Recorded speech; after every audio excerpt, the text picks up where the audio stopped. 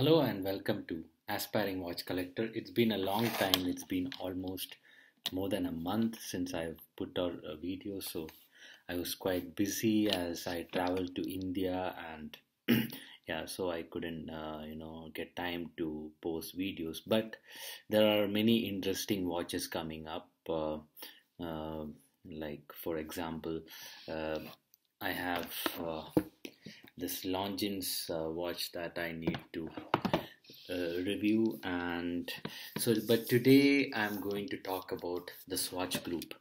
um, One of the watches I found in India was this Swatch watch, and it was in a very bad condition. So basically, this had scratches all over the glass, and the strap had lost color. And if you can see it, all this had chipped off somehow. I don't know what this watch went through. It belonged to my father-in-law, and it was all gone. So what I did was I tried to bring this revive this watch back to life, and I would say I succeeded to some extent. Yeah, but not completely, like not as good as new, but it's still wearable and in a good condition now. So yeah, I have not, unfortunately I have not put up battery on this watch. Yeah, but if you can see the chrono, it's a Swatch chronograph, and yeah, it's got this aluminum looking feel, which is quite good, mainly for men, for the younger generation. And yeah, so what I did with this watch was, firstly I painted this whole watch. I don't. It is not a very good job, as you can see here, and all the finishing is not good because I am a noob at this. But I put tape on the dial, and I used this, chrome lac spray. I wanted to have this chrome look, but it turns out that this particular color gave it almost similar look as how the watch was before. So I got the same aluminum feel, and yeah, but it's okay, as it's a Swatch, and it's better to have maybe the aluminum feel back. And the next thing I did was this crystal, or it's basically plastic, I think, has had a lot of scratches. And to fix that, I used this one. It's called Poly Watch. It's a small tube for around €3, and I just put it up and rubbed it with a lens towel that we use to clean our glasses. So when I rub this, almost all scratches are gone. But what happened was, while painting, uh, I happened to not tape it so well, so there is some paint marks here and there, which I have to figure out how to get it removed. But overall, I feel it's a pretty nicely done job. Uh, at least that the watch is back now. Now, what I need for this watch is, I need to get put on a battery for this watch, and then the work will be done for this.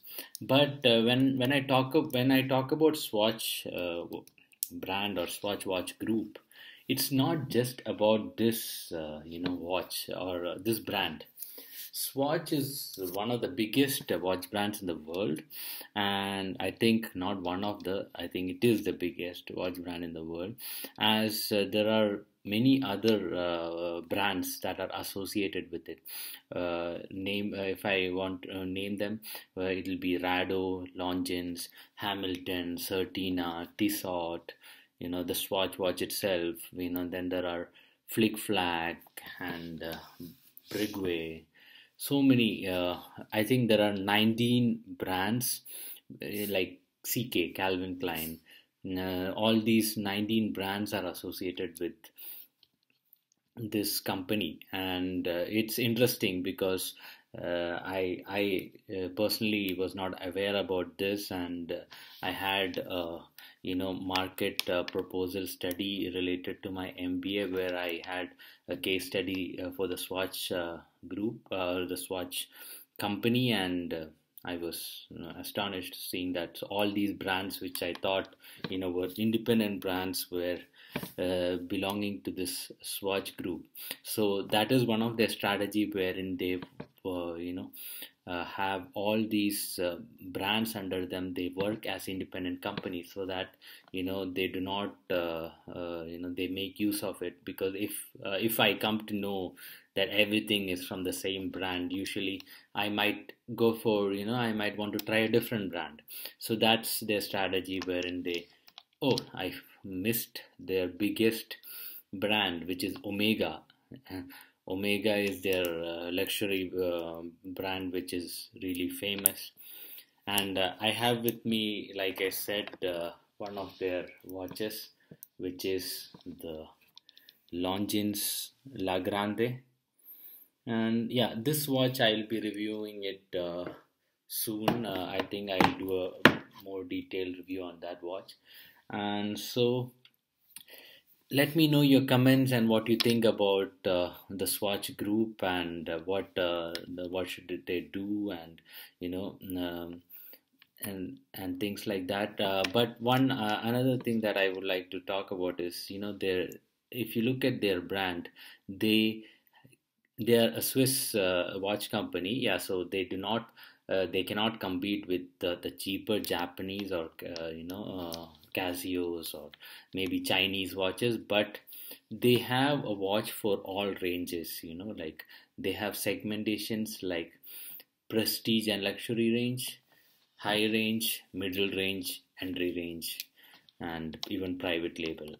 So yeah, when you're talking about the prestige and luxury range, it's Blancpain, Brigway, Harry Winston, Glashut, Original, Omega, Jacquard, Ross, and Leno Hadot. And high range watches are Rado and Longines, and middle range are Hamilton, Certina. Hamilton and Certina, I'm not sure. Hamilton maybe more towards the high range, but yeah, can be considered as middle range, wherein Hamilton, Certina, Mido, Tissot, Balmain, and CK. And in entry range, they have Swatch, the Swatch, and Flick Flack, which is meant for kids. So yeah, and they even have something called Swiss timing, which is meant for sports watches. So yeah, that's all, guys. Please subscribe to my channel and let me know your comments regarding this video. Thank you.